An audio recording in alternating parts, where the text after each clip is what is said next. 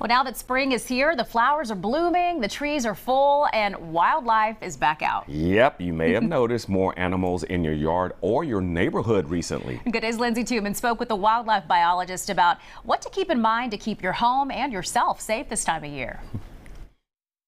So springtime, everything comes to life again. It seems like the trees are greening up and food sources for wildlife are becoming more and more abundant. That abundance can lead to more interactions with wildlife. Karen Nitschke is a wildlife biologist with the Georgia Department of Natural Resources. And it's key to remember that wildlife are seeking three things: either food, water, or shelter. Those three things could be attracting more animals near your home. Especially in urban and suburban settings, sometimes we provide unknowingly food sources for these animals who are just kind of waking up in search of, an easy meal. Around now, that can include black bears waking up from hibernation.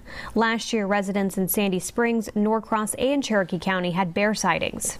They are very smart, they're very intelligent animals, and they have a very acute sense of smell.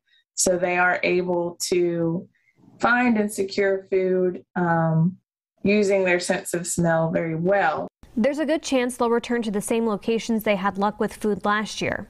DNR suggests you secure your garbage, remove bird feeders, keep your pet food inside, and clean and put away your grill. You might also see more snakes in your neighborhood, but Nitschke says the chances of running into a venomous snake, especially in suburban areas, is very low. However, you can take simple steps to try and avoid them. Some things you can do is just keep your lawn mowed short. Don't leave any piles of debris or yard trash out.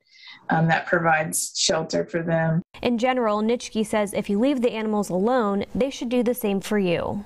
They're serving a purpose, and if they're not hurting us, if they're not acting funny, they're not acting sick, or they're not injured in some way, then they're going to move on. They're going to keep doing their thing, and it's best to just let them do it. In short, if you care, leave it there.